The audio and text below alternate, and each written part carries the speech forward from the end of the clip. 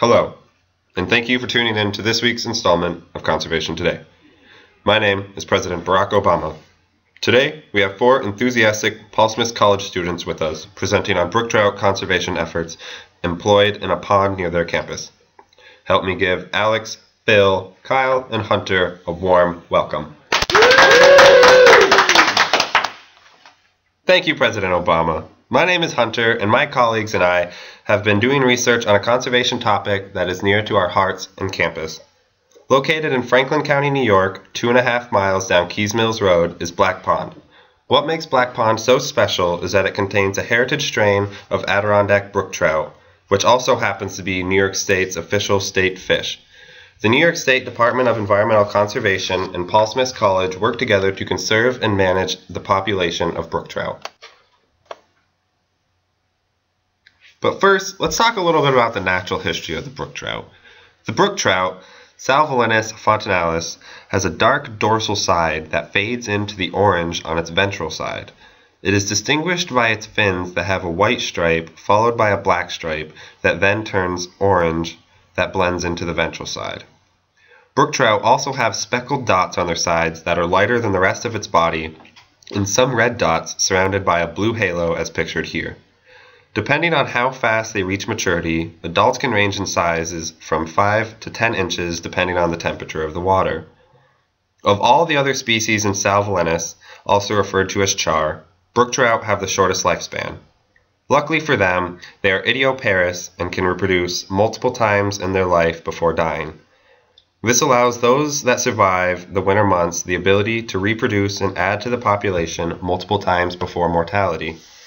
However, it has been reported that brook trout don't often live more than 3 to 4 years. I'm going to hand it off to Kyle, who will talk about their range. Thank you, Hunter. Here's an image from Trout Unlimited depicting the historic range of brook trout in the northeastern United States. Brook trout were introduced to the western United States in the 19th century, but are now posing threats to native cutthroat trout in the west. Brook trout can now be found in New England, New York, New Jersey, Pennsylvania, Maryland, and parts of Virginia, North Carolina, South Carolina, and Georgia. As Hunter stated earlier, brook trout are a cold water species that require high dissolved oxygen concentrations to survive. Well-aerated streams are the source of dissolved oxygen, and cold water contains more dissolved gases than warmer water, as explained by Henry's law of gases.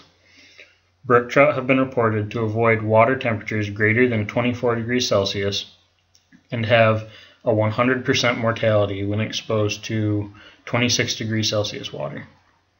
Brook trout are characterized as opportunistic predators feeding upon whatever is available, whether it be invertebrates, crustaceans, mollusks, and even other fish.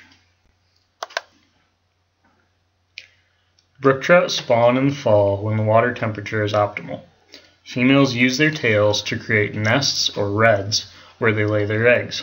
Females are known to create more than one redd in a spawning season. The amount of eggs laid by a female is proportional to her length. A mature female brook trout can lay between 50 and 750 eggs. Tripp et al. 1979 uses an equation to estimate size compared to number of eggs and determine that a fish sized 125, 175, and 200 millimeters will lay roughly 56, 406, and 581 eggs, respectively. Now I'll turn it over to Phil to discuss impacts to brook trout populations. Thank you, Kyle. Brook trout in the Adirondacks are impacted by non-native species, acid deposition, and sediment deposition. Acid deposition occurs when sulfur dioxide is emitted from industrial plants and cars. The sulfur dioxide then reacts with the water in the atmosphere to form sulfuric acid. The sulfuric acid is then deposited in the rain or snow onto the Earth's surface. There, the sulfuric acid reacts with aluminum sulfate in the soil to produce soluble aluminum ions. The ions then leach out of the soil and into the closest water body where they will interfere with a fish's gills. The aluminum hinders their respiratory system, essentially asphyxiating the fish. Brook trout struggle to compete with non-native species when they're introduced to their native range for numerous reasons. Brook trout population size is often low or either extant in ponds and lakes that have non-native species.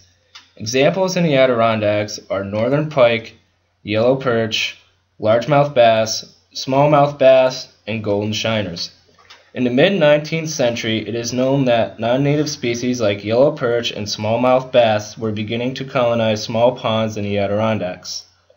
Flick and Webster, 1992, reported that declining brook trout biomass is a direct effect of the introduction of non-natives like the ones listed above, and that yellow perch are especially detrimental. Whittier and Kincaid, 1999, were also reported saying, quote, native brook trout and minnow assemblages typical of northern lakes in the northeast, but now rare in the Adirondacks, appear to be at the greatest risk from continued introduction in northeastern New England. Unquote. In laboratory conditions, fine sediment deposition threatens brook trout and their eggs. The sediment fills in the spaces between the gravel and decreases the dissolved oxygen between the gravel, essentially smothering the eggs.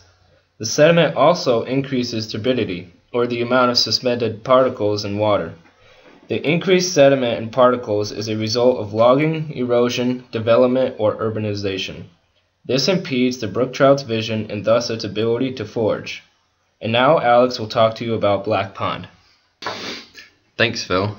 Black Pond is located in Franklin County, New York, adjacent to Keys Mill Road, and is home to a stocked population of heritage strain brook trout. The pond is one of a few water bodies in Saranac Lake Wild Forest to still have brook trout in it. In 1989, the DEC received funding to establish the Adirondack Brook Trout Restoration and Enhancement Program with the goals to reclaim lakes, stock them with heritage brook trout, and lime them to reduce the effects of acid deposition.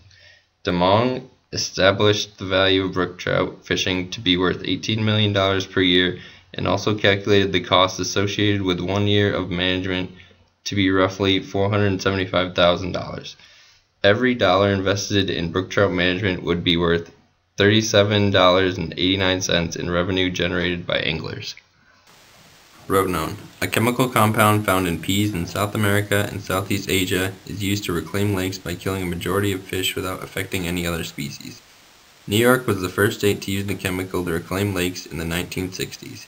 What makes rotenone an effective tool to reclaim lakes is that it isn't toxic to humans, birds, or mammals when ingested orally, but it is toxic to the fish. The chemical interferes with the mitochondria and the electron transport chain, specifically by blocking the mitochondria's ability to utilize oxygen for respiration, ultimately resulting in the death of the organism. After all the fish are dead, desired fish are stocked. I'd also like to say that ironically rotenone is used as an organic insecticide in the US and Europe.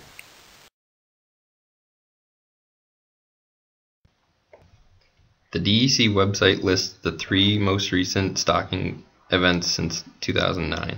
According to their website, in 2010, 3,425 fingerlings of unknown size were stocked. In 2013, 2,800 fingerlings of unknown size were stocked, and in 2014, 2,800 2.5-inch fingerlings were stocked.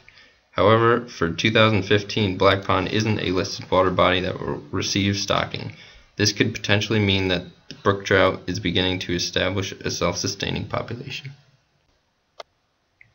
Barrier dams act as a method to prevent the movement of any unwanted species from migrating into a body of water. By preventing any species from migrating, it will avoid unwanted competition between native brook trout and undesired non-natives. DeMong reported that the 4 barrier dams constructed in the Adirondacks prevented upward migration of undesired non-native species. According to the DEC's website, the use of any live bait is restricted on Black Pond. However, the use of bait fish caught in the respective water body is allowed. Currently, there are not laws on the minimum size of brook trout caught in Black Pond, but you are allowed only 5 a day.